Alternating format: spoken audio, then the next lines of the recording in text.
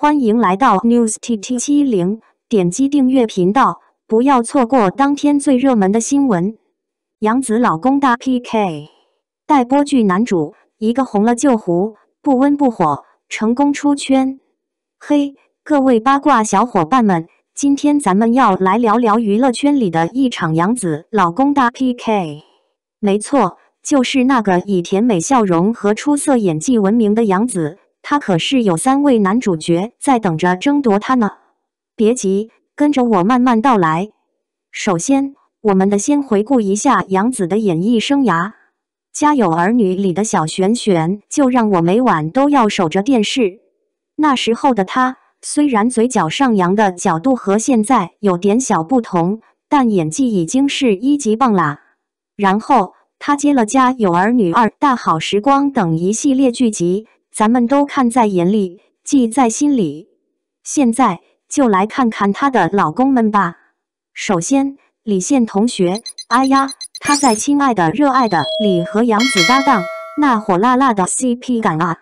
剧播出后，李现也跟着火了一把，但是后来的作品似乎没能一直保持这个热度，有点像是红了一下子，然后又消失了。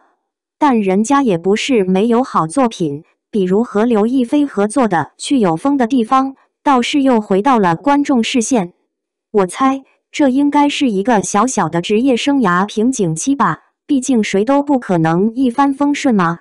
接下来是徐凯同学，哎呀，他和杨紫在《承欢记》里演情侣，这个组合是不是有点期待？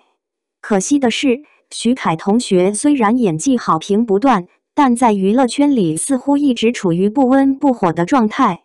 我觉得这就像是一杯水，不烫也不凉，可能就是因为他一直用实力说话，所以才没有那么多热闹吧。最后，咱们要来说说谭健次同学。维，他和杨紫合作的《长相思2》简直是追剧狂潮啊！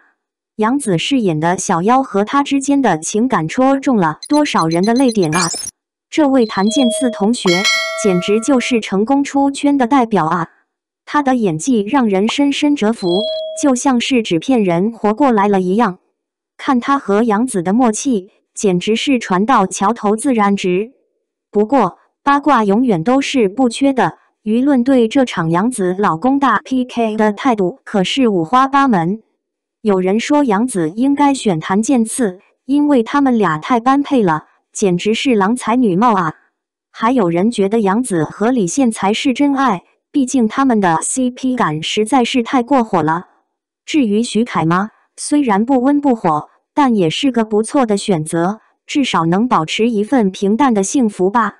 总之，杨紫老公大 PK 看似简单，实则深意。每个人都有自己的选择，每个人都有自己的风格，就像杨紫一样。他的每一次演绎都是那么真实，那么动人。无论最后选择了谁，我们都祝福他幸福快乐，事业顺利。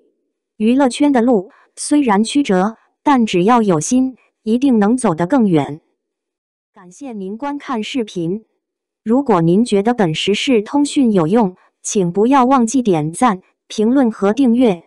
祝您生活愉快，充满活力。